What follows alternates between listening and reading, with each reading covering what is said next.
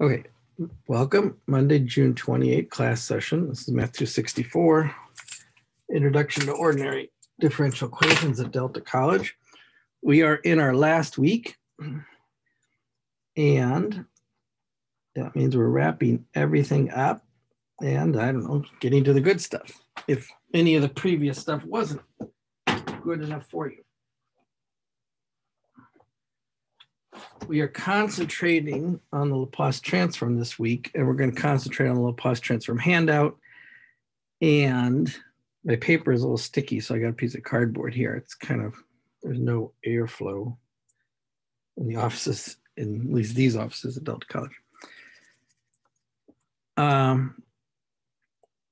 Laplace transform is like one of the great weapons that people invented for differential equations. It is highly specialized on linear problems, but these are exactly the kind of problems you want to use in the real world.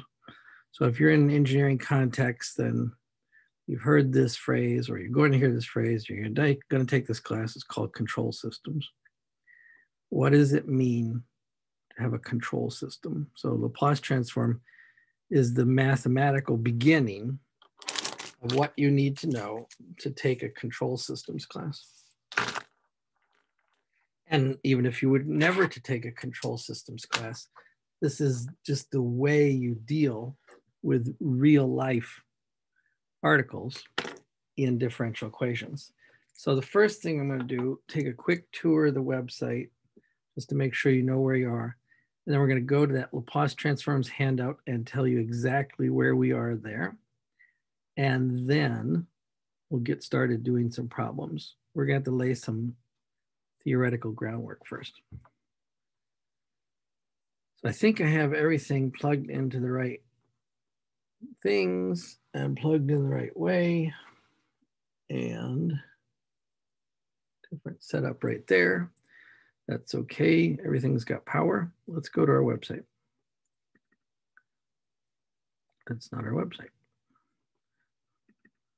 Let's try again. Here we go.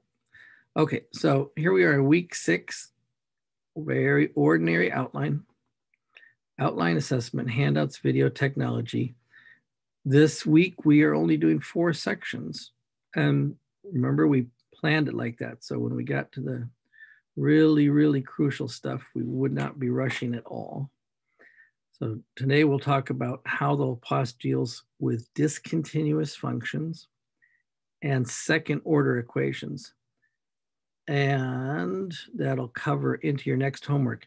Your first homework tonight from section 6.2 is specifically about a particular discontinuous function. So that's how Laplace is going to handle that.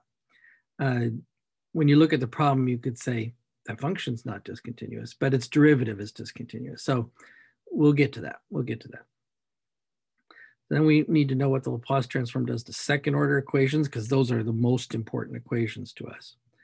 And we've talked about the first shifting theorem, and today we're going to talk about the second shifting theorem. And I want to talk about these words that I've highlighted in English. And then we're going to talk about the next day's delta functions, the Dirac function, impulse forcing, which again is a very physical and real phenomenon.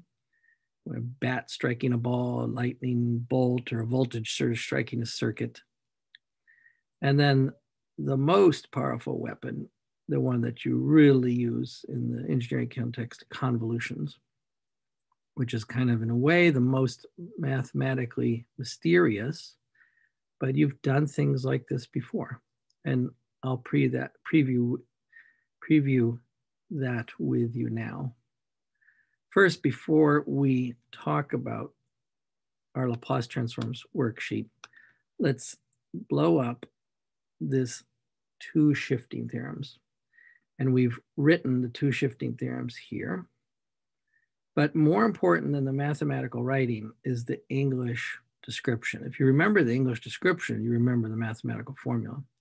But the mathematical formula says if the Laplace transform of a function is known, that's what it says when Laplace transform of little f of t equals capital F of s. Then what happens if you take the Laplace transform of the exponential times the function? You might be worried that you've got a whole new mess on your hands? And the beautiful answer is no. You have the same transform you had a second ago. It's just shifted. You replace every S with S minus A. Now, we could say that in English like this. When you wrap a function in an exponential envelope, it's the EATF of t. It results in a shifting of its transform. Wrapping a function in an exponential envelope results in shifting its transform. Nothing more dangerous than that. I say exponential envelope here because I want you to think of the e to the at literally as like a magnitude of the function f of t. Like when you say 3 sine t, you say the amplitude of that sine wave is 3. But when you say e to the minus 2t sine t, then you could say the amplitude, or the more common is the envelope of that sine wave, is e to the minus 2t. That's the phenomenon you saw when you did beats. So if you know the transform of a function and then you multiply that function by e to the at, don't worry, it doesn't damage the transform. Wrapping a function in an exponential envelope results in shifting its transform. And this is why it's called the shifting theorem, the first shifting theorem, we call it.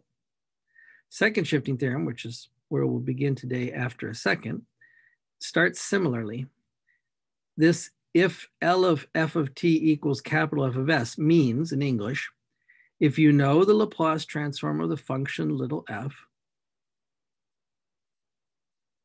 then what happens if you, and then whack, looks like you totally mutilated little f right here.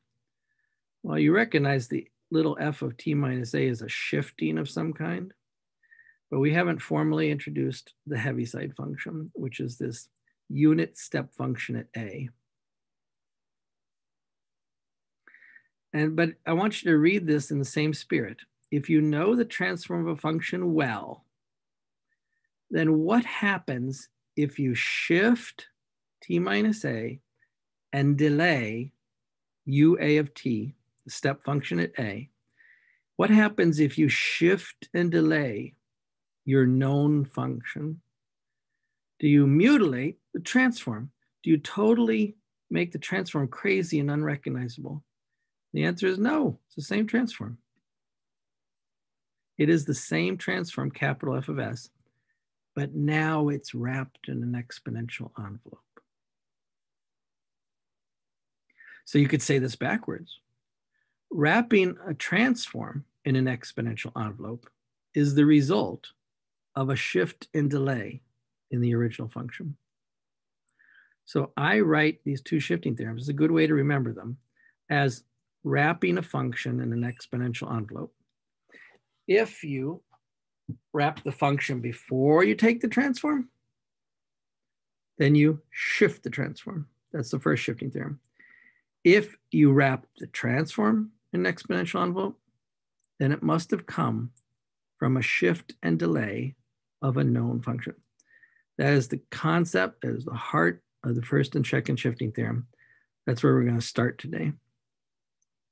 And along the way, we'll learn how to deal with fancier results of partial fraction decomposition. Everybody's got their favorite partial fraction decomposition tricks. I mean, I can show you some. I don't want that to be where we spend all of our time. So we won't get into 6.4 today, but we'll probably do a little 6.2 and 6.3 because we've got to start with this second shifting theorem.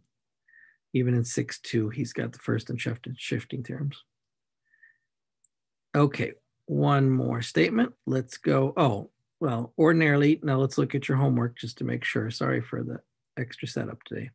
Your homework today, it's due tomorrow, is from 6.2, a single problem from 6.2, and then a single problem from 6.3, and then last day, problem from 6.4 and 6.5. You know, that first of all, there's 4 problems instead of 5 because we're only covering 4 sections. I did push the 6.4 and 6.5 into Thursday. By the end of Tuesday, or, you know, you will be able to do 6.4. You'll need Wednesday to do 6.5, you know, legally, but you might be able to look at it still too.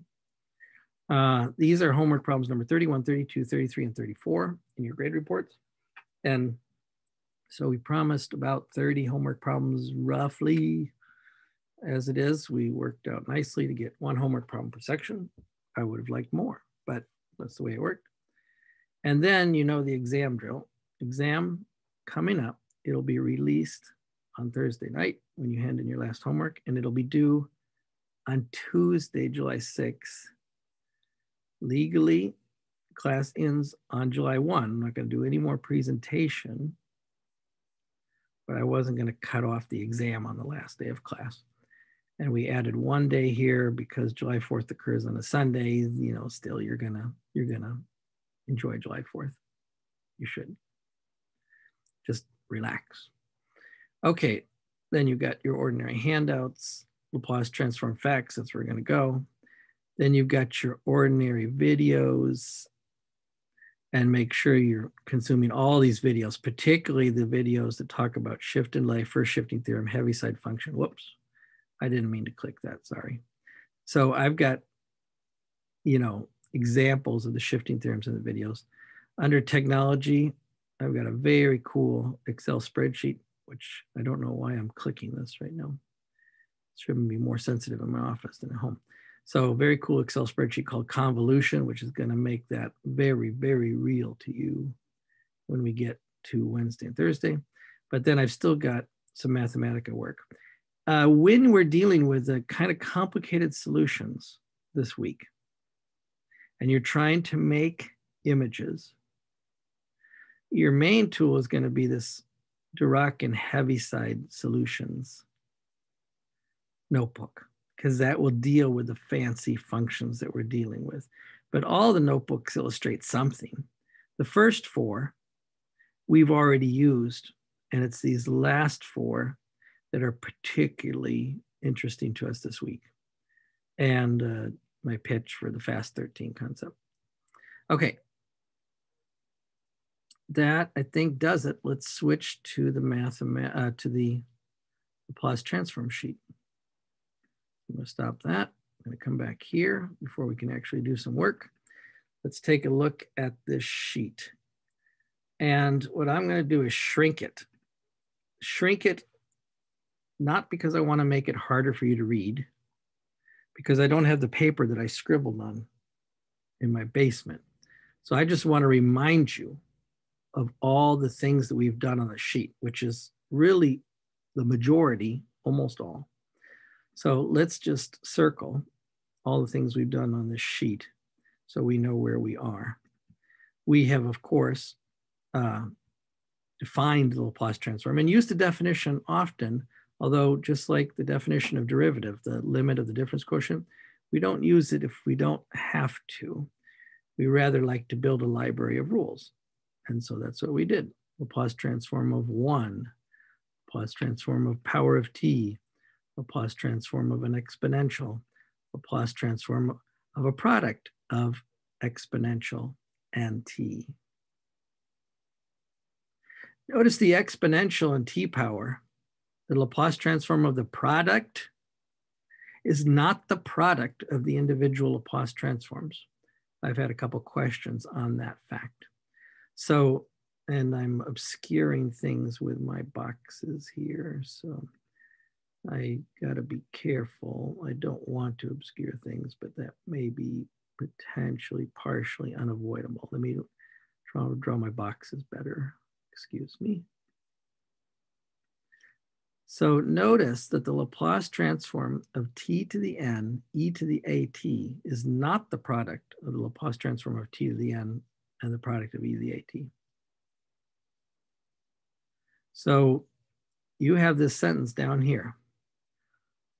The transform of the sum is the sum of the transforms. You have this sentence down here. The transform of a scaling is the scaling of the transform. Those are standard calculus statements because the transform is an integral. The integral of the sum is the sum of the integrals. The derivative of a scaling is the scaling of the derivative. But never, ever, ever do you say The derivative of the product is the product of the derivatives. You had to invent a whole new rule to differentiate a product. It was the product rule.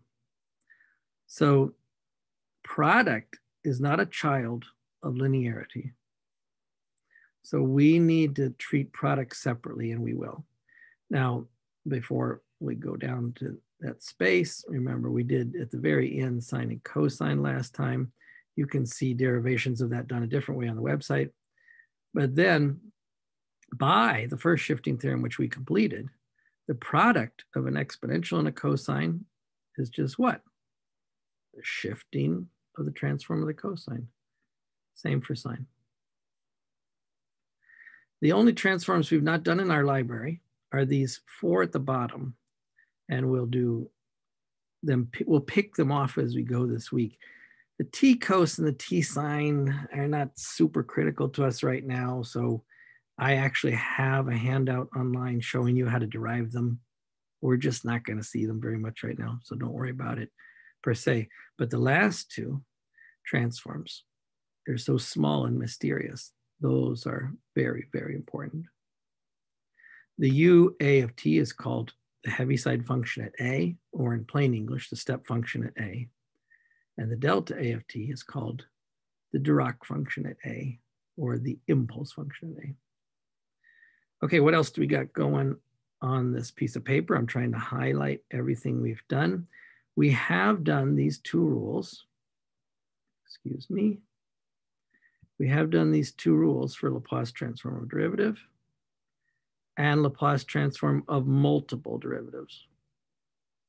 Let me draw that a little bit nicer. But I made this sheet so small, so I can't help that I've drawn my boxes over that. We legally have talked about the Laplace transform, the first shifting theorem, and today we'll talk about the second shifting theorem. So this is where we are on this sheet. We've almost got a library completed. We've almost got all the powerful properties completed. Second thing we're going to do today is the second shifting theorem. First thing is the Heaviside function. And then the most powerful trick at all is called the convolution. And look at the bottom. The Laplace transform of x times y is the transform of x times the transform of y. No, that's not what it says. If the Laplace transform of a product was a product of the Laplace transforms, then some of my blue boxes would be wrong upstairs. No, this asterisk right here is not multiplication. It's legally, it's called convolution. It's kind of, you could call it in a way, although I'm hesitant to do this, a product rule for transforms. But it's more like what you did in calculus 3. Remember, you know how to multiply numbers, but the question came up, can you multiply vectors? You multiply vectors, how? Well, you added vectors just by adding their slots. Why don't we multiply vectors just by multiplying their slots? No, actually, no one's ever done that. Maybe you could make a go of it, but that's not how we do it. We invented 2 kind of odd multiplications for vectors. They were called the dot product and the cross product. And neither one of them felt like a multiplication truly in the sense of 3 times 2 is 6. But we actually didn't mind because the dot product and the cross product did such beautiful new things that we forgave them, that they didn't look like the products we learned in the 4th grade, 3rd grade, 2nd grade, whatever. So in calculus 3, you invented products of vectors. They were called the cross product and the dot product. And at first, when you invented them, they looked kind of arbitrary and crazy. But then you learned about the coolest things they did, and then you accepted them as friends. And it'll be the same way now with this new multiplication called convolution. At first, it looks really crazy and weird, almost unhuman or inexecutable, but it has such a beautiful result that it's quickly going to become one of our best friends. Okay, so now you see where we are on this sheet. And when I leave this sheet, all these blue boxes disappear. So I am not going to recolor this sheet if I come back to it today. Maybe you have your own sheet that you're crossing off on your desk. Okay, now we get down to business. So I'm going to stop the share. Back to the paper. Good. Someone is asking this question. I don't mind, but I'll share it with everyone. When are the grades posted and due? That is a good question. I'll have to ask someone above me. As far as grading goes, you're pretty certain that I'm going to grade this very quickly. I will get the grades turned into the college ASAP, as quickly as possible. And when I email you your final grade report, it'll be after the grades are turned in. So I don't know exactly what the hour is, but your grades will be in the college registrar on the 6th or the 7th, I'm pretty certain. I mention that because some of you need or want to transfer them, okay. But when you get that email from me that your grades are posted, then they are posted in the college system. And then you can begin to politely ask the registrar to get you a transcript or whatever you have to do. But yes, everybody's delayed. Everybody's short-staffed right now. Okay, so yeah, we'll answer that grades due stuff later. But it's a good question. Okay, now let's go to the meat of the day, which is the great and powerful Heaviside function. And for such a, and with a name like the Heaviside function, it sounds threatening, right? Heaviside is in honor of the English physicist Oliver Heaviside. But it's got a very simple description. And it's got a very simple drawing, which I'm going to give you right now. I do have my colored pens with me. And so we'll see how they come out. Let A be a real number on the t-axis. I'm not implying any scale whatsoever. This is the Heaviside function. It is 0 until you reach A, and then it is 1 after you reach A. It's called the Heaviside function. Everybody's got a different name. Mathematica calls it the Heaviside theta function. I'll tell you why in a second. But we're going to use the notation of the author just so it makes it easier for you to read the author's presentation. UA of t is defined to be 0 if t is less than A, and 1 if t is greater than or equal to A. Keep the equal sign on the A, on the 1. You could argue or debate whether it makes a difference. Legally, it should be on the 1. That's it. That's it. That's all there is to it. It's called the unit step function.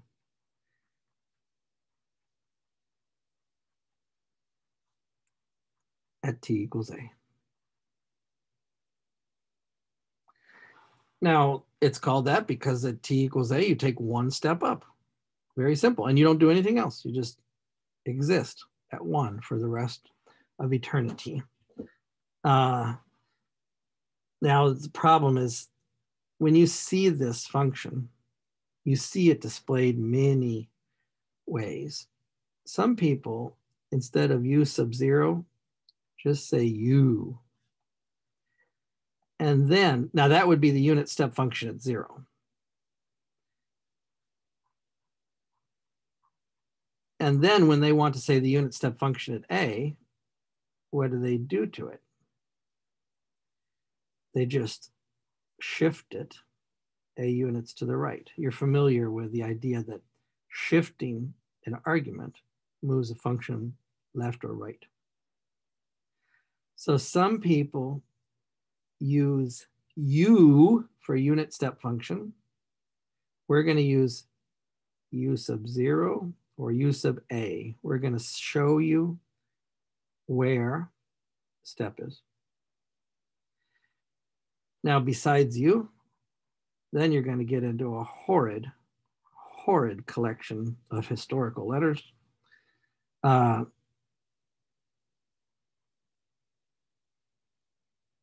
Some people say H for heavy sign. Some people say theta, and that's why they call it the heaviside theta function. Some people believe a function isn't really important until you've named it with a Greek letter. But, so if you see in your engineering textbook, theta of t minus a, then you know that they mean the unit step function t minus a, probably. Always consult your book to see what notation they're using. What other notations do people use? Get a little bit different camera setup, so I gotta be careful with my paper today. Mathematica writes, Mathematica, not to be outdone, says the more letters I use means the function is more important. So Mathematica says heaviside theta, capitalize H, capitalize T at T minus A. That is what we call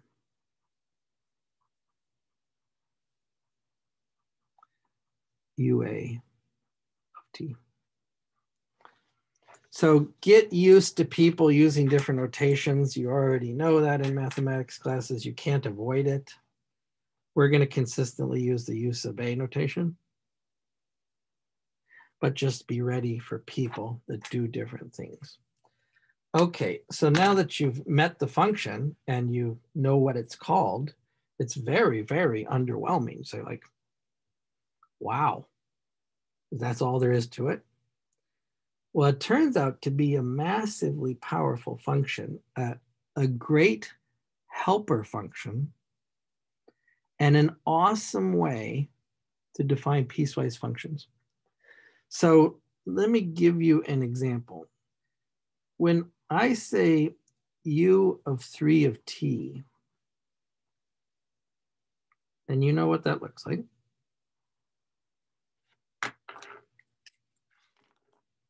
I move over to 3 seconds, and then I go from 0 to 1. In my drawings today, I'm not applying any scale, just whatever scale is appropriate. So I call that 3 and I call that 1, but you know those scales are not the same on the 2 axes.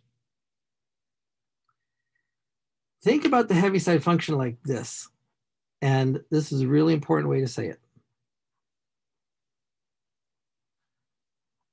What I'm doing is turning on a switch, a light switch, a power switch, opening a valve in a water supply. I am turning something on at t equals 3. Let me show you how this works in practice. Let's say I'm going to take the Laplace transform at 3. I'm sorry, not Laplace transform. No Laplace transforms yet for the first hour, probably. Let's say I take the heaviside function at 3, which I just drew. And then let's take another beautiful function that you love, called the sine function. And sine function, I'm not going to draw this perfectly. Ta-da. Sine function starts middle, ends middle, middle, middle, middle high, middle low. But that endpoint right there was at 2 pi. And that middle point was at pi. Now let's take the heaviside function at 3 and ask what happens when you multiply these two? So this is just a very ordinary sine wave. This is the Heaviside function. The horizontal axis in all my drawings right now is the t-axis. What happens when you multiply these two? And the problem is I can't use an asterisk for multiplication because I just called it convolution. And x for multiplication looks like the variable x. So I'm going to use a dot for multiply. Just a notational thing. And you sometimes see that, right? 2.3 is 6. Because right now we're not doing vector dotting. So I won't confuse you with that. Let's multiply these two. And tell me what you get. Well, very simply, you get nothing until 3 seconds, right? And let's illustrate this one in blue. Because for the first 3 seconds, you could say time backwards too, but let's just concentrate on the first 3 seconds. This is worth a 0. Remember this, the Heaviside function is never anything more than a 0 or a 1. So for the first 3 seconds, this is worth a 0. What's 0 times sine? 0. But then at 3 seconds, it's worth a 1. And what's 1 times sine? Sine. Now notice that at 3 seconds, sine is slightly above the axis right here. So actually what happens is I go down, I go through 2 pi. I go through pi, and I complete my cycle at 2 pi. And then I keep executing sine cycles. Why? Because sine goes on forever. But the Heaviside function, 1 goes on forever. So I literally, when I multiply these two functions, I turned on the sine function, turned on sine t at t equals 3. Now that looks like a very small observation, but be patient with me because we can take it to a lot of awesome, cool places. What would have rather happened? Let's try a new one. Let me graph you u pi, let's get busy here, of t times the sine of t minus pi. Because I want to play a little word game with you.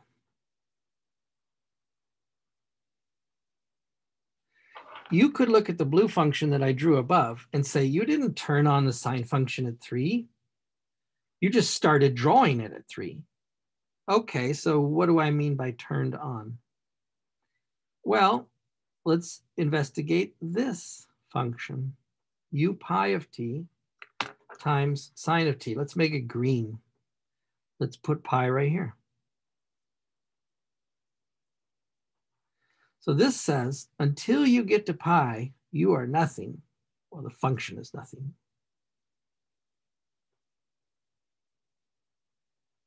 Because I don't care what is attached to the Heaviside function. If the Heaviside function is 0, doesn't matter what you got here. It's 0. The product is 0. But at pi seconds, then the Heaviside function fades into the background. It becomes a 1, and a 1 times anything is just this thing. So the Heaviside function at pi seconds becomes a 1. And now I start graphing sine of t minus pi. Now sine of t minus pi is different than sine t. Sine of t minus pi is the sine function shifted pi units to the right. So this time, I have flipped the switch and start drawing sine waves.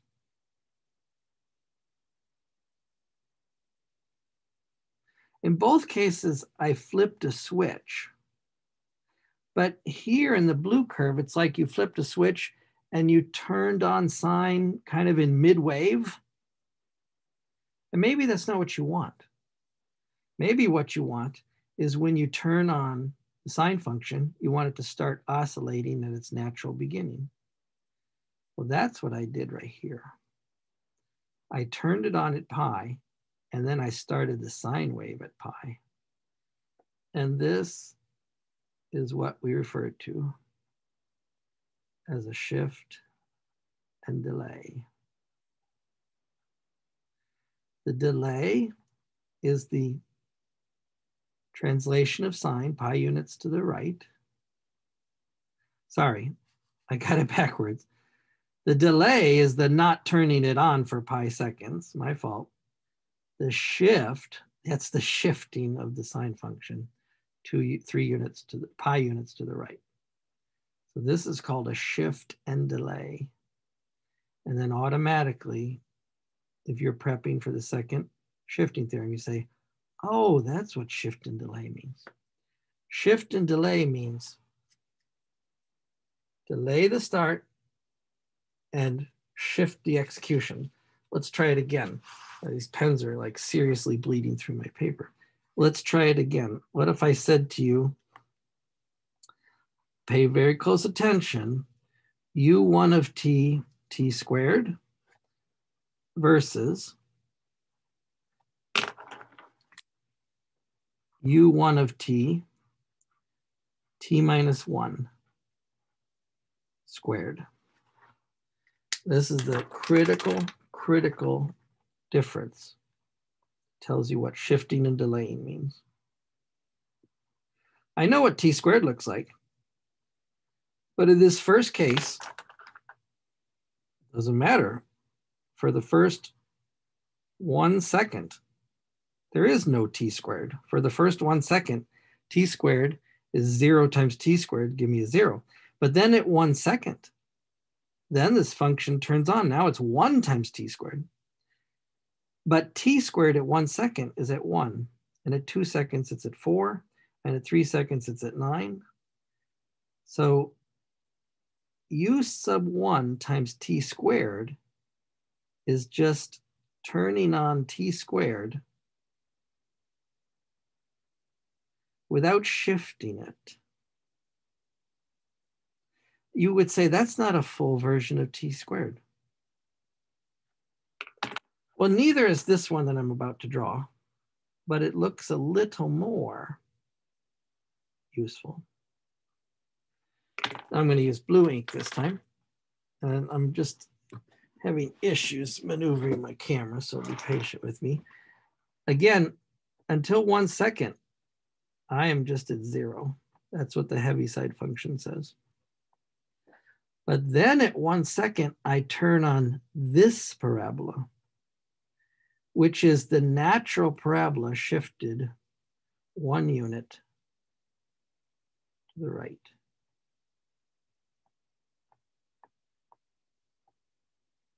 Now, these two pictures are not the same. And you say, I didn't expect them to be the same. They have different descriptions. But look at the difference in the physical picture. Here, I have discontinuous function. Here, I shifted it so it began continuously. Okay, that's first power of the Heaviside function. Now let's talk about the second power of the Heaviside function. This bleeding pen business is going to annoy me. Now let's say, here's u sub 1 of t. Here's u sub 2 of t. What happens if I take u sub 1 of t minus u sub 2 of t? Some of you may have seen a presentation like this before, and I don't mind at all, you're just hearing how I present it. So I try to draw a little bit lighter so I don't get this bleed through. U sub 1 of t means turn on the Heaviside function at 1. Take a step at 1. U sub 2 of t means turn on at 2. It means take a step at 2. When it comes down to real drawing, when I'm in a hurry, I'm not going to make these open circles, closed circles. I'm just going to depend on you knowing that the open circle is on the left side and the closed circle is on the right side. And then when it gets really down to it, it's not going to bother us whether it was open or closed there. So for right now, I'm taking pains to try to draw open circles, closed circles. They don't appear that large on your camera. But the really, really important thing is what happens when you combine these two Heaviside functions in this manner. Let's talk it out. U sub 1 turns on the light switch at 1. U sub 2 turns on the light switch at 2. So what happens when you subtract them? Well, first of all, until you get to 1, absolutely no one cares. Because until you get to 1, these are both turned off. And you'll be doing 0 minus 0, which is a big old 0. But now you get to step at 1. At t equals 1, this person turns on, but this person is not turned on yet. So now you'll be doing 1 minus 0. For how long? Until you get to 2, when this person turns on, where U sub 2 of t turns on. And then you'll have 1 minus 1, which is back to 0. Again, legally, closed dot on the right side, open dot on the left side, but don't worry about it. Most often, I'll just draw lines with no dots on them. Now let's describe this behavior. This is turn on at t equals 1. This is turn on at t equals 2. But this English description is really going to help me. This is, you could probably guess what I'm going to write. Turn on at t equals 1. Turn off at t equals 2. The Heaviside function is like an on-off switch. Plus, turn on, minus, turn off. You know, wipe on, wipe off. So some of the TV networks are replaying Karate Kid recently. And if you talk about movies that don't age well, even though it's a fun movie, the Karate Kid is like in the category of Rush Hour. The things that were said in Rush Hour, the networks even put disclaimers at the beginning before they screen Rush Hour, saying, well, the language and the interactions depicted in this movie reflect a previous whatever. Not good or not bad. No, I'm not going to talk like they talk in Rush Hour. I'm not going to talk like they talk in the Karate Kid. But the Karate Kid kind of also suffers from that a little bit. It's like a little bit out of time. Still a good movie. So the famous line from the Karate Kid is when Pat Morita is teaching Ralph, and I don't know how to pronounce his name, I apologize, but Macheo or some, excuse me, I'm not pronouncing the name well. You know, it's wipe on, wipe off. You know, wipe on, wipe off. And that's teaching in the essence of this karate move. Well, the Heaviside function, turn on, turn off, turn on, turn off, plus turn on, minus turn off. And now look what that allows us to do. We are doing actually very well right now, time-wise, because the most important thing you can do is have a clear understanding of the value of the Heaviside function. And then we'll be able to do exceptional things. Let's say at 2 seconds, I want 2 periods of sine wave to float in midair.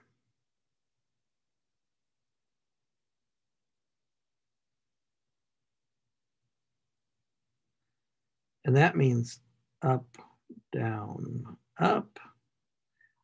I'm not drawing this beautifully. Up, down, up. And I want absolutely nothing else to happen. So my graph is going to be, and now I cannot do it because I already drew it in black, right? I'm going to be 0 until 2 seconds. Then I'm going to go 2 revolutions of sine, or 2 periods of sine, and then I'm going to be 0 afterwards. Well, I'm going to do this in a couple ways. And let's say I want that sine wave to float 6 units in the air.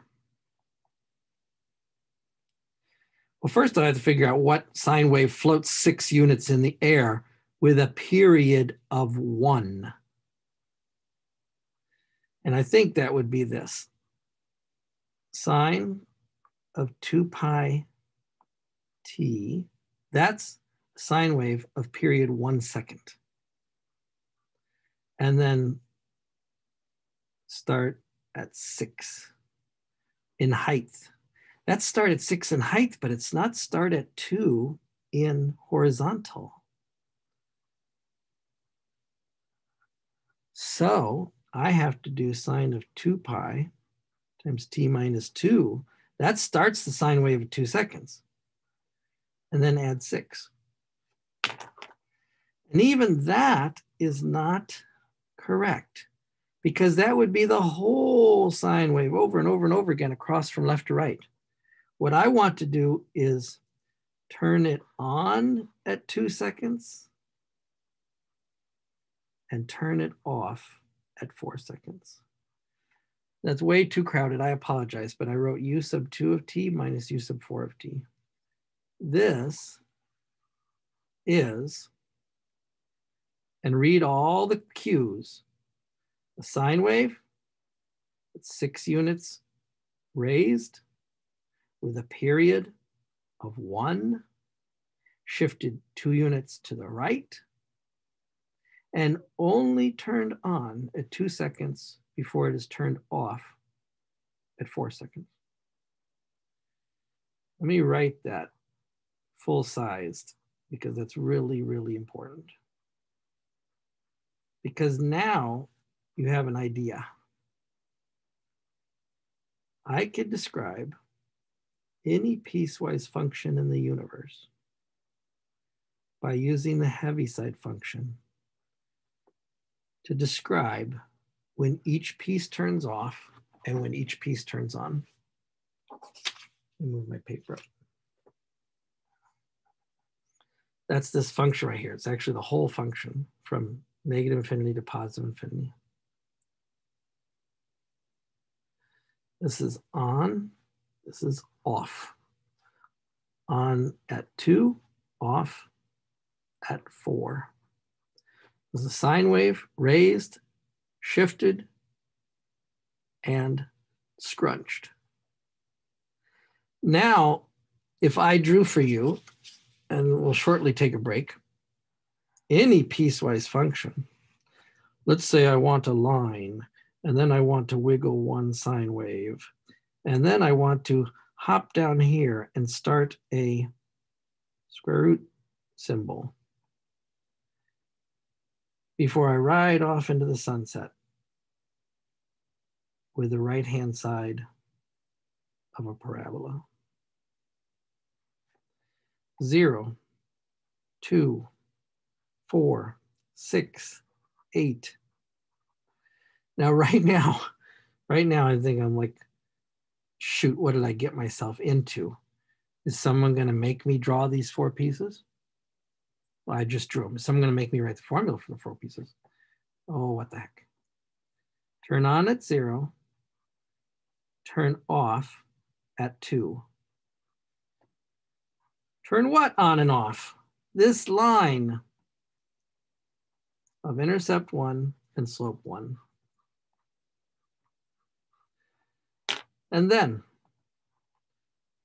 turn on at 2 and turn off at 4. Turn what on at 2 and what off at 4? A sine wave that's been raised 3 units. It has a period of 2. So it is sine of pi times something times what? It is shifted 2 units to the right. So legally that's t minus 2. That's that second piece. Now the third piece is turned on at 4, turned off at 8.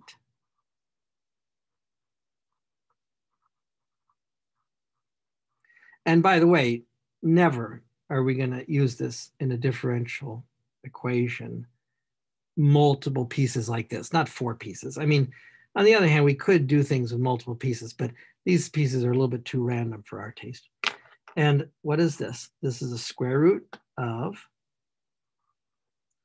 x, I'm sorry, t, I'm using a t-axis, minus 4, 1 unit raised. That's that piece. And then the last piece starts at 8.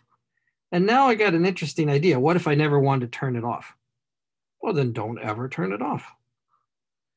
And let's take this to be t minus 8 quantity squared. Now, you did look at a lot of pictures like this in your calculus class, maybe not this exotic, maybe just like straight lines that got kinks in them.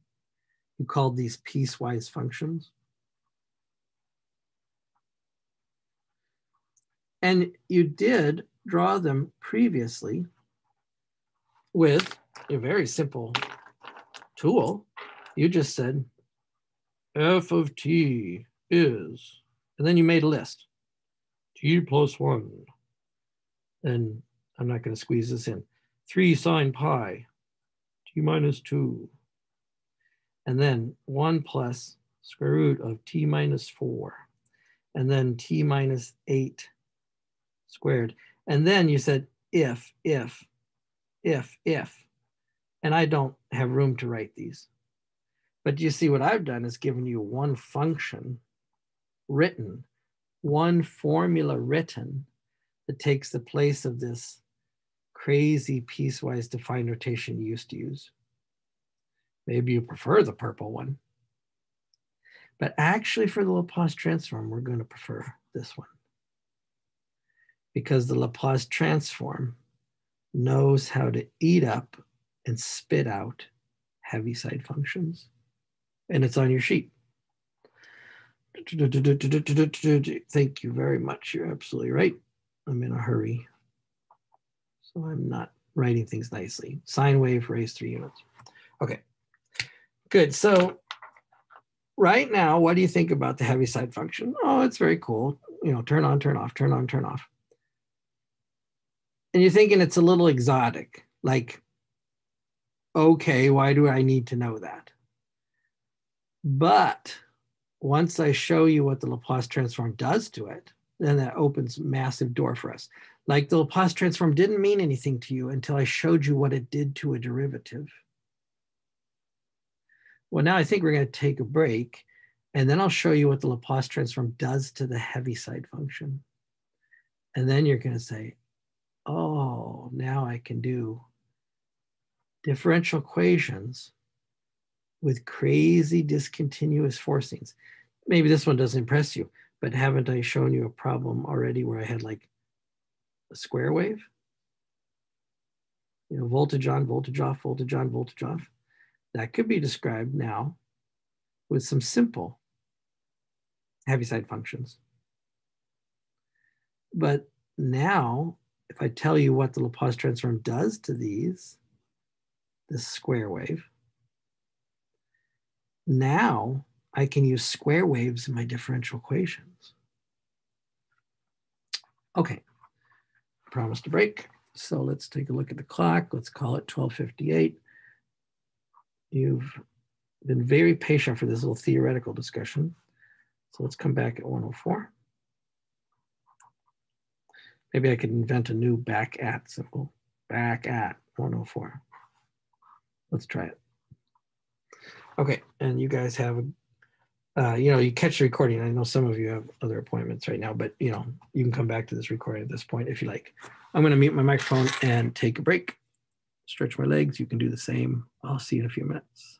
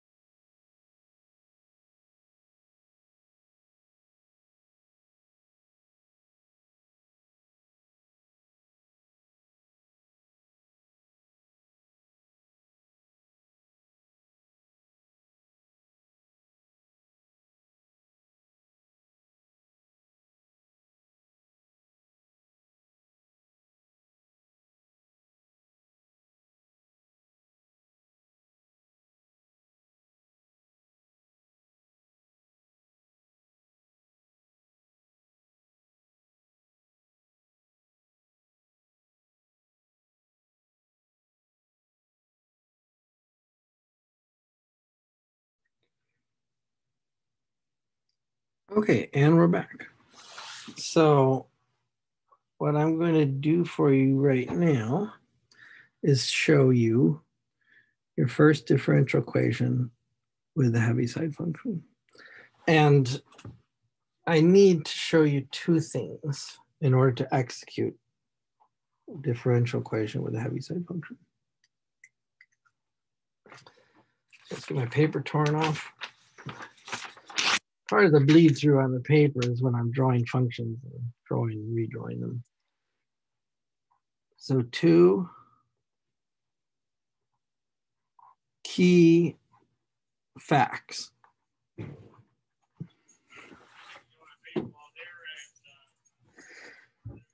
What does the Laplace transform do to a generic Heaviside function? And then the second shifting theorem. What does the Laplace transform do when a Heaviside function turns on a function? And we'll add turns on and delays. But even without the minus a there, I could still deal with that, but patience, one step at a time. Well, the first answer is if you take the Laplace transform of a Heaviside function at a, you get e to the minus as times 1 over s. You could write this together as e to the minus as over s, but in the practical use of them, often you're considering the exponential and the function inside it separately. So I'll just emphasize that function inside it like a transform of 1, by the way, and the exponential on the outside. What does this say? The second shifting theorem? Second shifting theorem, remember we practiced reciting it today before we even knew what it meant.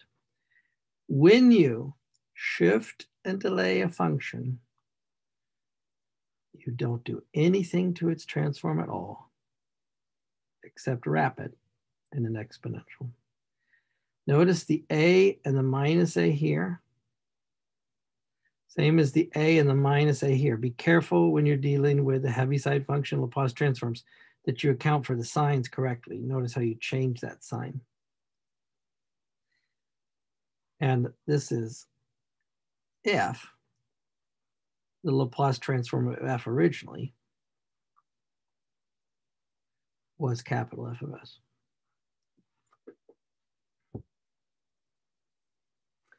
Now, before I prove these,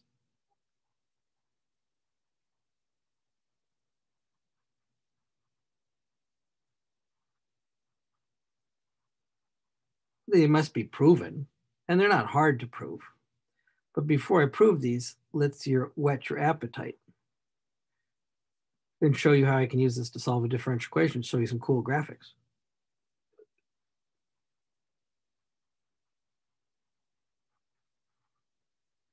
So let's take a very simple differential equation. Let's say dy dt equals minus 2y. You know that differential equation by heart, the most valuable problem in all of differential equations. But now let's add a forcing function. Very simple, let's get as simple as we can. At 3 seconds, I will turn on the light switch. Now you know that this is literally two differential equations. I guess you can call it two differential equations in succession. It's minus 2y plus 0 until t equals 3. But then at t equals 3 and after, it becomes dy dt equals minus 2y plus 1. Now, both of these you could solve back in chapter 1. But the beauty of the Laplace transform is the Laplace transform solves them both at the same time. Because remember, the technique would have been here. Take the initial conditions, solve this problem, plug in the initial conditions.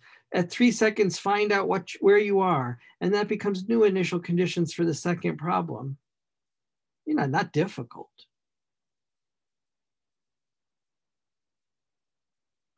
But it takes some effort. Now let's do one more thing right here. Let's give some initial conditions to this problem. I'm not sure what initial conditions I want to give it. I've used a 2 and a 3. I hesitate to use a 4, but what the heck. I always don't like things to be too far out of my reach. So let's use what we know about Laplace transform and Heaviside function, because I got the transform and the Heaviside function right here to solve this differential equation. And I'm going to try to tone down the color coding today because of the different environment, but I write it with the primes instead of the dy dt, because I like that compact notation myself. I apply the Laplace transform to both sides. Whatever you do unto one side, you do unto the other. The golden rule of mathematics. Do unto the left side as you did unto the right. And you know what the Laplace transform does to derivative. S times Laplace transform of the original, subtract y at 0. Let me write that down just so you practice seeing it. And y at 0 is 4. On this side, it's minus 2 times Laplace transform of the original. And now I got to take the Laplace transform of u sub 3 of t. So I'm going kind of slow right here. Well, let's take this negative 4, toss it on the other side. Let's take this minus 2ly, toss it on this side, and factor it out. So let's be efficient right now. So I have s plus 2 times ly. And over here, this is an e to the minus 3s, 1 over s. Now we divide by s plus 2, and we are done.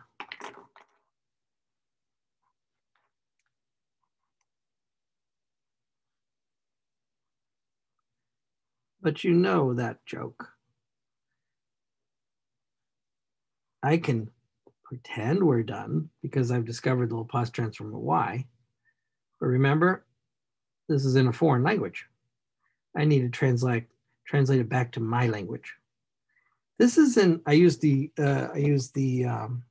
example of French and German on a previous day because, you know, I know enough German not to die if you parachute me into Germany. I know enough French to say hello and goodbye probably, and croissant and things like that. And I'm not making fun. I respect French language and French culture a great deal. I'm just saying, I even took French in college. I don't remember very much. But let's not talk about French German. Let's be more direct. This is an algebra sentence, and I want a differential equation sentence. So I got to translate back to differential equations. Now, I recognize this 4 times 1 over s plus 2. I know exactly what that is. That's actually 4 e to the minus 2t, which looks very good, by the way. Wouldn't the solution to this problem be 4 e to the minus 2t with that initial condition? Absolutely, that would be the beginning. But now I got to read this. Let's emphasize the e to the minus 3s.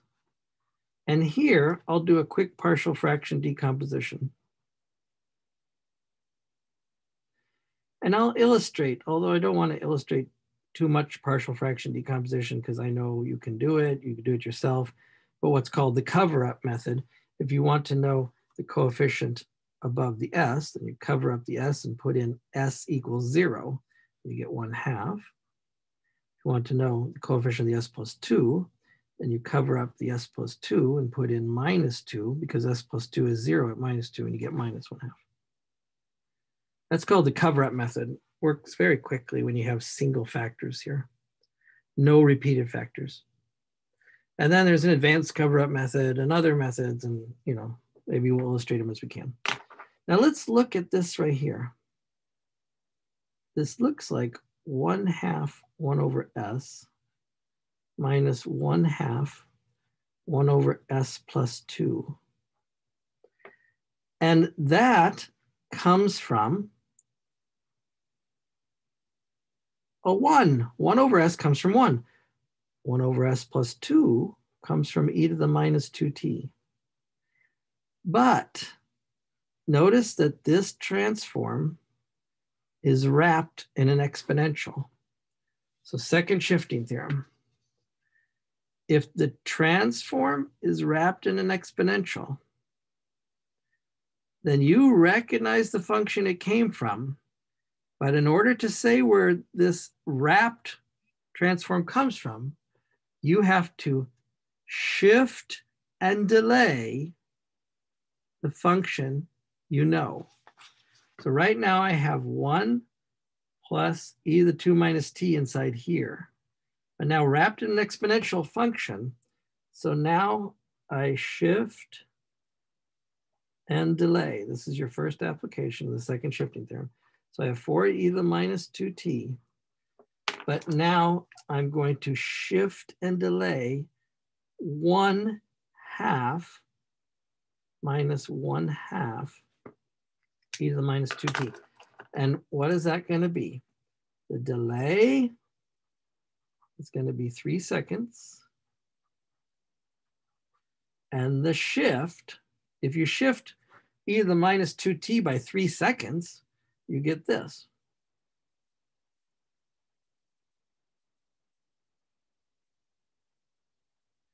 If you shift 1 by 3 seconds, it's still 1. Here's my answer. Sorry, I didn't slide that up.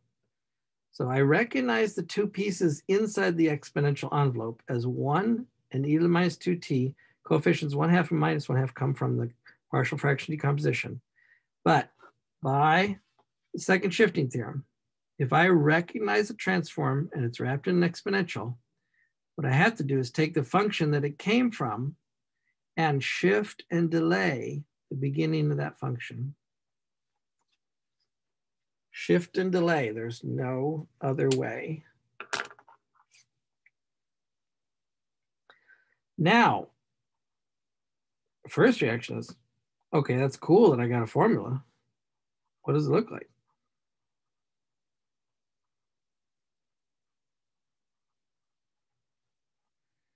And I can only draw this very crudely, right? But let's try to draw it. And then we'll, sorry, different camera setup, shaking the camera here. Let's try to draw it casually, crudely, qualitatively. And then let's go to Mathematica and draw it. So 4e to the minus 2t, I know, starts at 4 and decays kind of quickly. And that's all that's going to happen for 3 seconds. Do you see that until you get to 3 seconds, this is a big old 0 right here.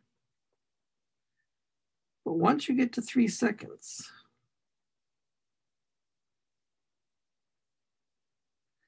then this function turns on. And what function is it? It's 1/2 and then subtract 1/2 dying exponential. In fact, if I wrote it together, it'd be 1/2 1 minus dying exponential. You've seen something like this in mixture theorems before. As this exponential dies, it becomes 0. This is just 1/2 times 1. 1/2 times 1 is down here. So this function is going to slide up to 1/2. Now you see I made a poor quantitative picture. 4 and 1/2. No, 1/2 is not 4 times. 4 times 1/2 is not 4. But what I want to do is illustrate this decay, hitch, rise. And why is it doing that? Because for the first 3 seconds, it was imitating the driving function, and the driving function was 0. But then at 3 seconds, The driving function became what? 1. And again, I'm not going to draw this to scale, but the driving function stepped up to 1. And when the driving function stepped up to 1, my differential equation responded by trying to imitate it. Now that's a good qualitative drawing, but let's open up Mathematica. Let's open up the notebook that I advertised to you, and let's see it executed. That is called the Dirac and Heaviside functions. And let me open it up. And then let me adjust it in front of you. Okay. Yeah, I'm just gonna open it up here, then we'll straighten this out.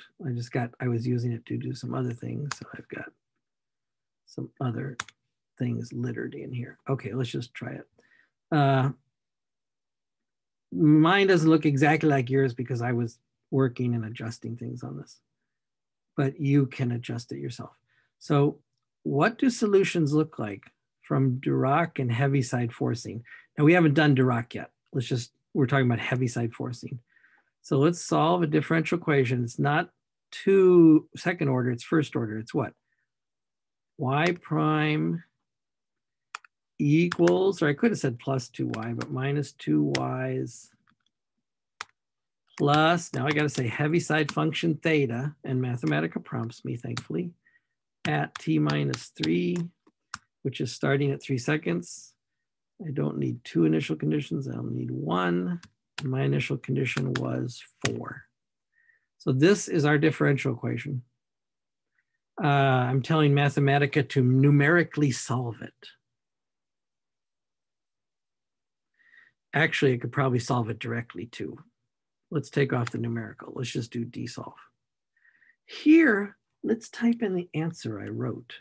4x of minus 2t stop plus, now it's going to get ugly, plus Heaviside function at theta at t minus 3 stop times this 1/2 minus 1/2 business.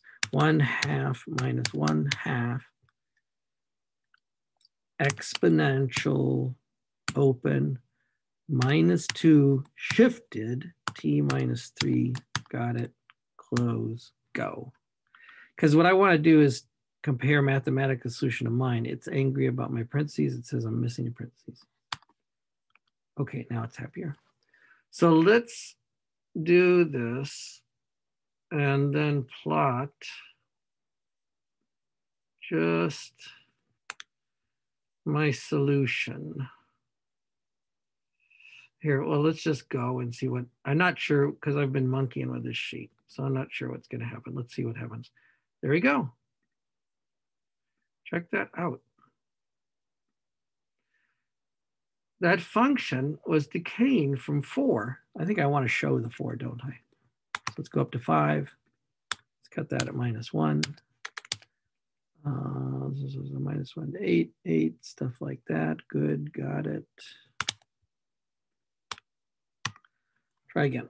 Okay, it flattens my function a little bit, but check that out. Here on the right, I drew the formula y of t that I constructed. Here on the left, in blue dotted, is the solution from Mathematica's dsolve command. I didn't show you what the dsolve output was. Notice the dsolve output is right here. Now again, it's written funny. You could decode it and show that it's the same as we did, but Mathematica writes it the way it pleases. So I'm not going to focus on that right now. But what if I put Mathematica's solution in light gray and my solution, y of t, in blue dots? Just to further emphasize solution. So now my solution is blue dots. Blue dotted is the y of t, and the evaluation of Mathematica's solution is the light gray. You can barely see that light gray, but I wanted you to also see the blue dots. My monitors are rearranged, so I gotta make sure you're seeing what I'm seeing. I think you're seeing this. And I'm pretty sure we're recording it. And you probably said move the paper up 8 minutes ago. Sorry, Drew, but yeah, getting the paper up there. So very cool. My differential equation responded to the driver. In fact, let me draw the driver. What was the driving function? Heaviside at 3. So let me add to this picture the heaviside function at 3, and let's make that one red. The heaviside function at 3 takes a step of 1 unit at 3. And my solution, why is it decaying? Because it's racing down to meet this 0 driving function. It's funny to say 0 driving function. It's like saying no driving function at all, but why don't you call it a 0 driving function? And then at 3 seconds, it becomes a 1 driving function. And my solution doesn't become 1, but it does what? Lags and imitates the driving function. Slowly climbs up to a constant function. This time it's the constant function 1/2. So it's imitating the constant function and slowly catching up to it, lagging behind. There's your first differential equation with heaviside function. But now I'm going to really blow your mind. What if we change that driving function to be heaviside function at 1? I'm going to get rid of my solution here because let's just say I'm not going to use it. I'll just use the machine solution, and I'll say f of t for my driving function. And I'll define, instead of y of t, I'll define f of t is my heaviside function at 1.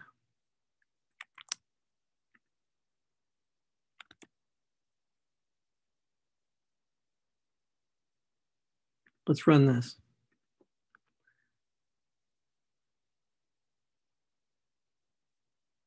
Let's turn off that plot. I don't need it. Let's close that plot. Let's say heaviside function at 1. So let's rerun this. There, I only get one picture. I'm getting the thing in blue. Let's cut out that blue dotted. Let's just make it red. There's the driver in red and the solution in light gray. Let's change the solution to blue. There. So I decay at 1 second, and then I flatten out. Now let's take away the heaviside function at 2. Let's turn off the switch. And let's change this to just a raw f of t to save myself some typing. Now look what happens. Decay, flatten, decay. Now let's turn on the switch at 3. Now the problem is this is gonna get very frustrating if I just have to keep copying and pasting. So I think I'll use a different device in a second. But let's turn on the driving function at 3. So off, on, off, on. Now let's turn off the driving function at 4.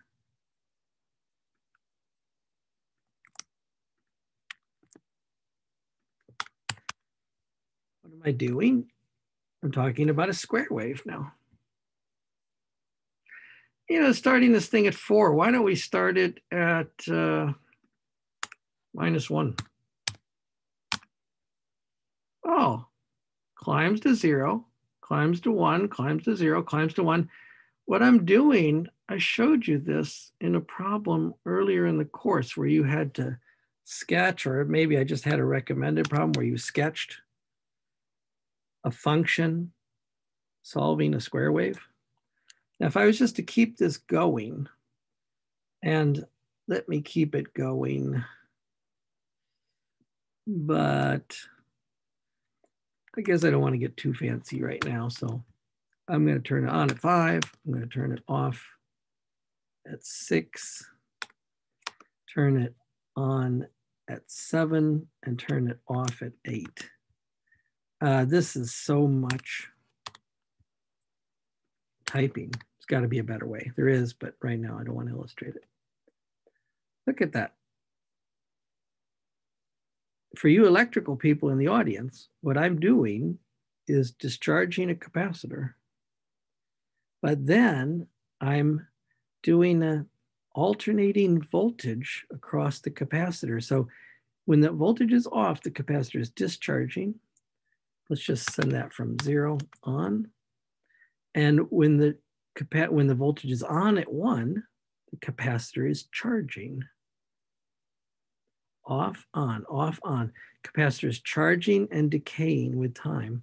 Let me change that to 1 minus this whole mess up there. So I switch the ons and the offs. There. Decay, decay, rise, rise, rise, rise, rise. Let me change that initial condition. Look at this pattern that it settles into, right? Let me change this initial condition to -1. Not 1, -1. Do you see that nothing changes in the eventual solution? Why? Because this eventual solution is the YP. And the YH is just the exponential decay at the very beginning.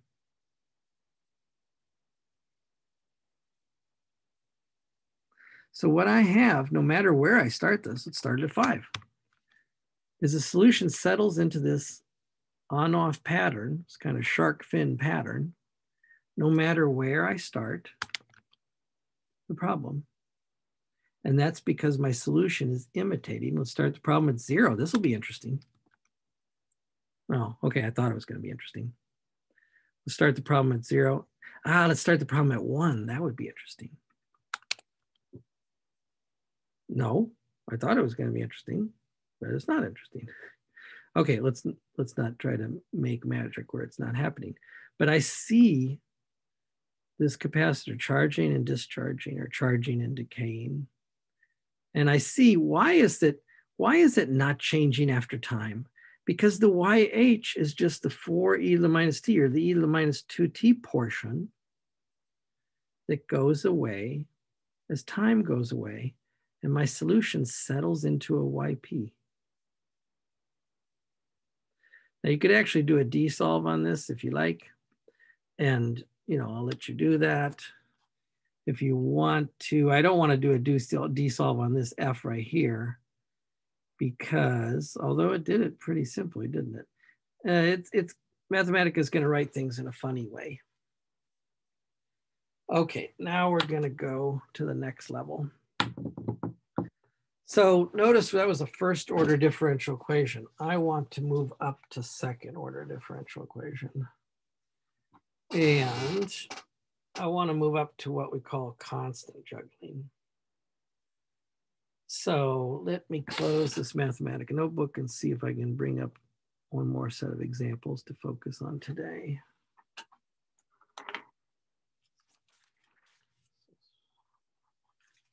As normal, we will scan and post these after the session is over. Let's look at Mathematica working on a second order equation.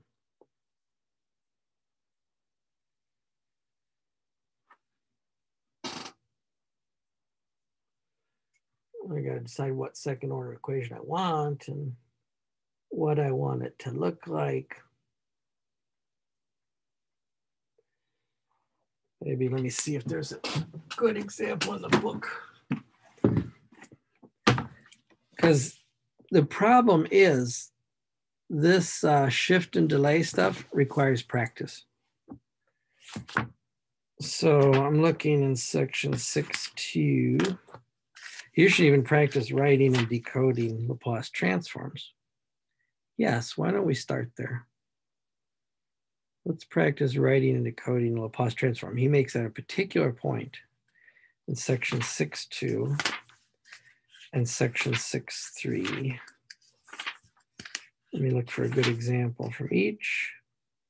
Yes, that's beautiful. So let's first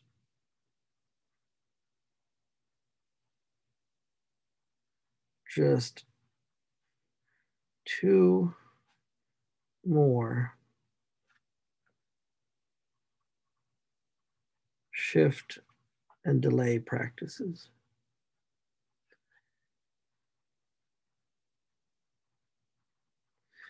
So he pairs these questions. Let's look at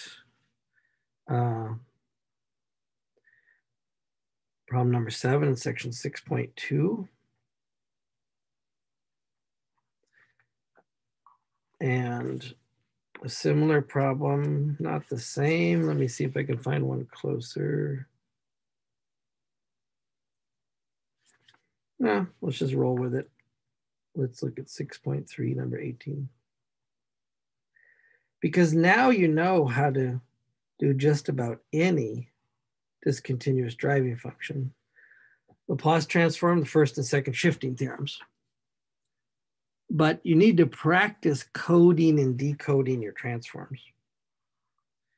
So first he does this example here, 14 e to the minus s over 3s plus 2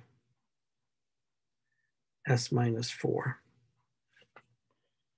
So what is this? Where did it come from? Where did it come from? So this is decoding a transform. Well, in order to show you where it came from, and you know, it's kind of, you could argue about where to put the 14 if you want to. Let's put the 14 on the inside. You could have it on the inside or the outside of the exponential. But to decode this, you have to do two things. You're going to certainly have to do a partial fraction decomposition to break this into two fractions. But you're also going to have to account for the exponential wrapper on the transform. So first, let's do the partial fraction decomposition. And I'm going to do that very quickly. Two linear factors. You can check this if you like, but I already showed you what I call the cover-up method. When you have two linear factors not repeated, you can cover up s minus 4 and put 4 in here to find the number on top here. So that's 14 over 12 plus 2 is 14. 14 over 14 is 1. Then you could cover up to 3s plus 2 to find the number on top of there by plugging in s equals minus 2/3. That's a little messier. Oh, negative 2/3. Subtract 12/3 is what? Negative 14/3. So what's 14 divided by minus 14/3? I think it's minus 3. He was trying to be friendly to you, making you do a partial fraction decomposition without fractions too much. I didn't move the paper up, sorry. E to the minus s. Now, patience, I'm going to write this one more time before I'm ready to go. Well, in fact, the 1 over s minus 4 is definitely ready to go. That's e to the 4t. But this got the 3 in an awkward place. Why don't I factor out and cancel a 3 top and bottom? And what I really have here is minus 1 times 1 over s plus 2/3. I want to write it in the 1 over s minus a form. Because now I know that this one comes from e to the 4t. And I know that this one comes from minus E. What's your A? Not 2/3, minus 2/3 T. Now that is if there was no exponential wrapper. That's where these two would have come from if there was no exponential. But now I got the exponential wrapper here.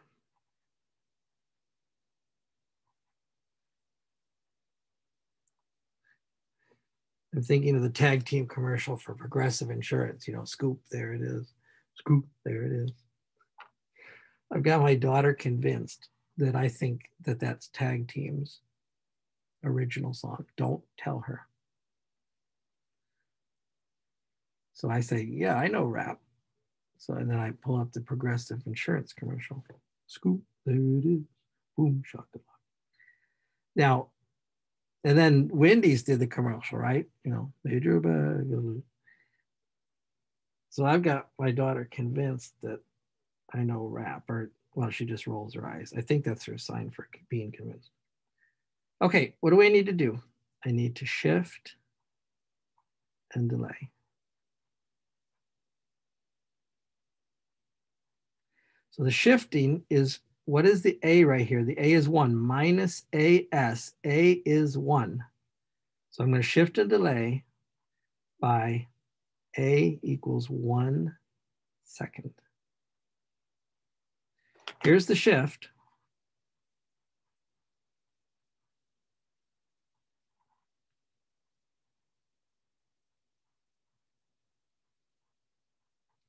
All I did was shift these two functions. Got it. Now here's the delay. I don't want them to kick in until I get to 1 second. It's not hard to do this. Just got to practice doing it and saying it. So there's an example of the second shifting theorem because I had a transform wrapped in an exponential. Over here, let's do another practice in 6.3 before we head to a differential equation. Number 18 says s plus 1 over s plus 6, s squared plus 6s plus 10. Now what's different about this? You know what? We're going to call it 18 prime because I want to enlighten you even more. So let's wrap this in an exponential wrapper. Now we're going to do serious work. Let's hold off on the exponential wrapper until I figure out what this is. Unlike the previous problem, I cannot factor the denominator. And in algebra land, that's a signal, isn't it? That's a signal that you had to complete the square, that you actually had a perfect square plus a perfect square. And if you haven't completed the square for a long time, okay, you're gonna have to wake that up. But if I completed the square on the bottom, I get s plus 3 quantity squared plus 1 is s squared plus 3s plus 3s is plus 6s plus 9 plus 1 is plus 10. If you like later, perhaps I'll show you how to complete the square quickly. But right now, I'm just going to execute this problem for you. Now, what are you thinking? In your mind, you're thinking s squared plus 1. You're thinking sine, cosine. Well, which one had the s on top? It was cosine. This is a cosine. What's your omega? This is omega squared. Omega squared is 1. So omega is 1. That's not too bad. Well, what's this s plus 3? It's a shifting of the s. What? When do you shift s? When do you shift s? You shift s when you did what? When you wrapped your function in an exponential before you did the transform. Now I've got a wrapping afterwards too. So this problem, I've got wrapping before and wrapping after. But first, let's deal with the wrapping before. And the problem is this s plus 3 means a is minus 3. So I got an e to the minus 3t attached to this. But I've got to have equal shifting. I need s plus 3 to appear on the top. Remember, because the cosine form is s over s squared plus omega squared. I can't have one version of s in the bottom, one version of s in the top. I need the s versions to match. So what I'm going to do is write s plus 3 over s plus 3 squared plus 1. But you very rightly say, you can't do that because you've changed the problem. Well, just being the sneaky person I am, why don't you let me unchange the problem?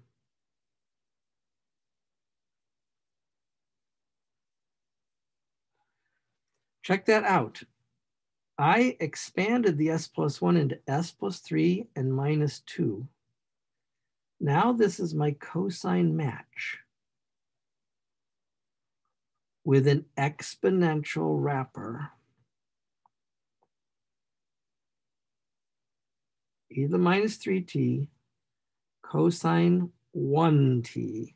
The 1 is the square root of this 1. But now I have a what? A sine cosine form without an s on top. This is the sine transform. Now, in the sine transform, the omega has to appear on the top, and the omega here is 1. Be careful you don't fall into that trap. Omega squared is 1, which means omega is 1. If this was a 4, this would have to be a 2, but it's not. It's a 1. What I have to do is take the 2 outside, put a 1 there. Now that's minus 2 exponential wrapper sine t. But that's what it would have been without this exponential on the transform. So now that I've identified what it would have been ordinarily, now I need to shift and delay. By what? 2 seconds. A is 2. Minus AS, A is 2. Here, A is minus 3. That's the minus 3 right there. So these are two different exponential actions happening. I have one exponential before on the inside, and then I have one exponential on the outside. And so I have to shift and delay. Okay, so now let's shift and delay. I'm going to shift and delay by A equals 2 seconds. And that's going to make this horridly messy. Minus 3, t minus 2, cosine t minus 2. I'm going to have to write 2 small. Minus 2 e to the minus 3 t minus 2 sine t minus 2 stop. That's the shifting of 2 seconds. Now I need to delay. The delay is just a simple Heaviside function on the outside that prevents this from turning on until I get to 2 seconds. Actually, we're nearing the top of the hour, but this is the critical thing that I wanted to show you. This is the transition from 6.3, I'm sorry, from 6.2 to 6.3. Now your homework tonight is in 6.2, but if you're peeking ahead, this game right here that I kind of playfully refer to because I have a video by this name as juggling constants.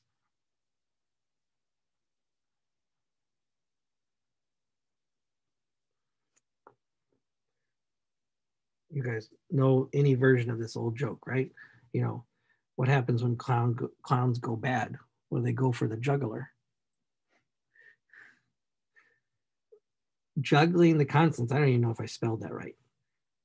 I took this simple looking thing, which is in an inappropriate form, and I had to juggle the constants. I had to put a 3 here instead of a 1. But then it means I had to subtract 2. But subtracting 2 wasn't what I wanted to do because I wanted a 1 on top. So I had to pull the 2 out. This rearranging of a transform by juggling the constants. That's the critical skill I need to code and decode general Laplace transforms. Now, I'm just trying to think about this, if I could squeeze one more example in here. It never hurts to have one more example, but I don't want to be too pushy. You have what you need to do 6-2.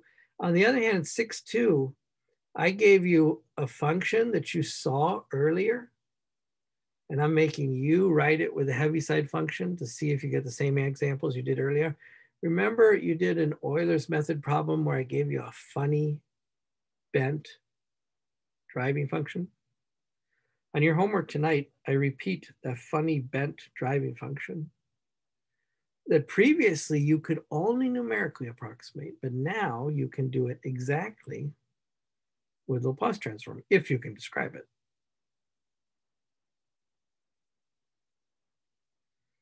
So I'm trying to decide if there is a very simple problem I could give you just to sign off today. Good, bad.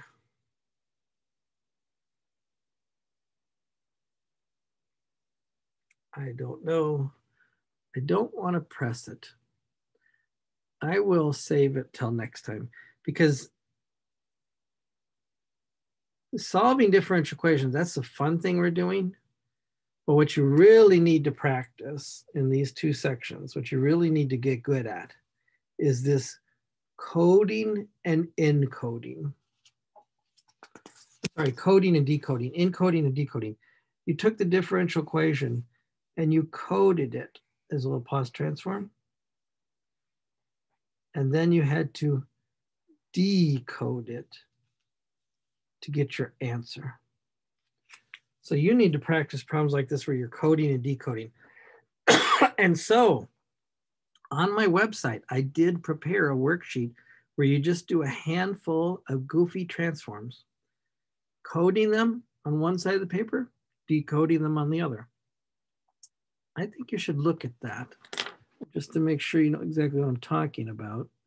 Let's pop over to there. It was under, we're in week 6, not videos, plenty of videos, watch all the videos, of course. But this Laplace transform practice makes you practice coding and decoding transforms. And then, because I don't want to hide answers from you, I've worked it out again with the worked out solutions. So definitely look at this handout, Laplace transform practice, Laplace transform solutions, under the handouts. Definitely look now. What can we do? Juggling constants, partial fraction decomposition, shift and delay, Heaviside theorem. You can almost see all of these videos. I think the only video that's you're not ready for, because I haven't told you what the Dirac function was, is this last one. You could watch all of these. Okay, you get to it. You do a homework problem.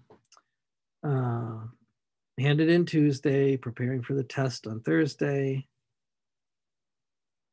You guys are in good shape to finish this off, but this juggling of constant skill that I did right here is really important. Even the 3 there I juggled in that -3 over 3s plus 2.